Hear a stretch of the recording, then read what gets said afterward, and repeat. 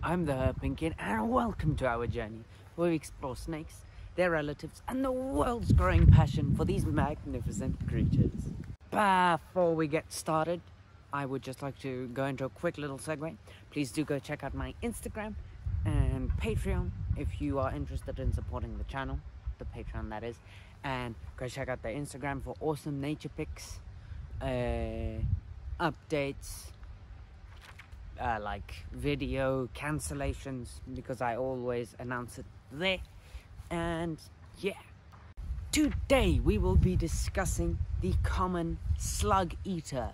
It is a very interesting little snake, and yeah, let's get into it.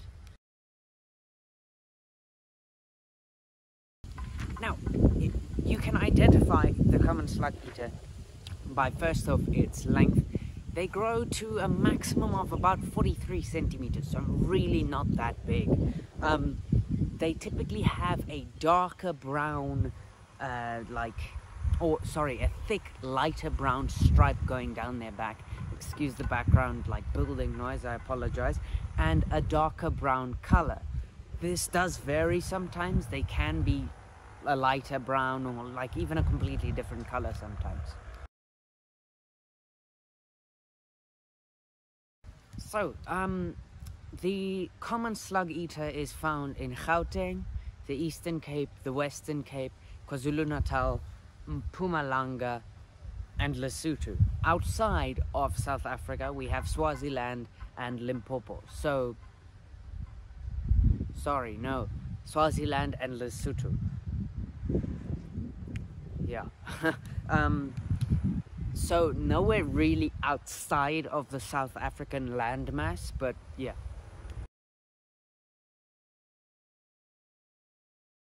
The Common Slug-Eater is found in damp localities where it is found. So for instance, in Gauteng we have mostly grassland. So it's more of a damp grassland where it will be found. The Common Slug-Eater is active during the day, meaning it is diurnal. You can see this because its pupils are round.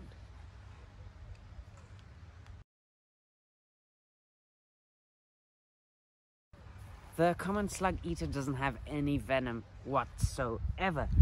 It eats slugs and snails. It doesn't really need venom at all.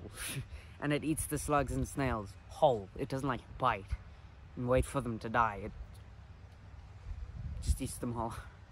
Hit that like button if you enjoyed, and consider subscribing for more snake and animal content every Monday and Friday. And I will see you next time.